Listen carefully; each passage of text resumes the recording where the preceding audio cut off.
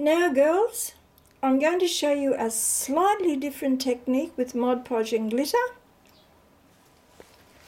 Remember how we did these with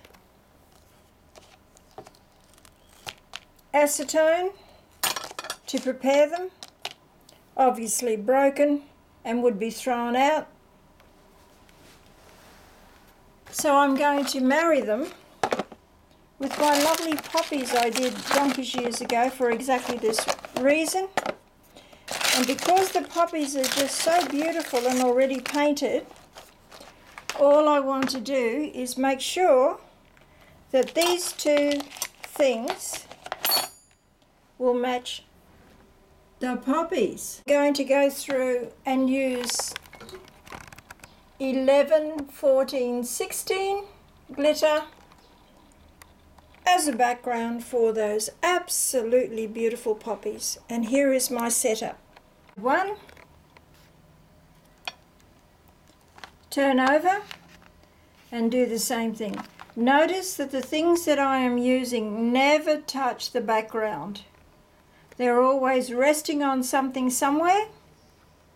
Ladies, you don't need to be too particular because these kinds of flowers are going to fill up a lot of the space, and so I won't even use the normal technique of leaving things for 24 hours.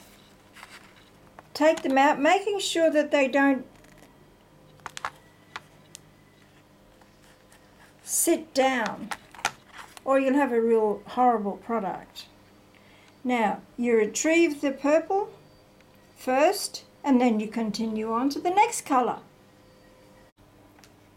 We will go through quite a few backgrounds because you've always got to leave it in a way which is not sitting, or you'll have a terrible craft object which people will think, whoa, like so.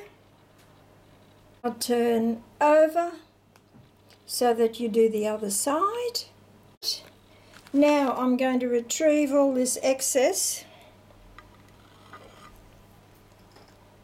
If you are living in a tiny little place, A4 scrap paper does wonders. See this? I've been collecting this for 6 months, 12 months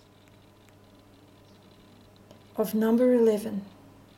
Final stage, what we can do in one go.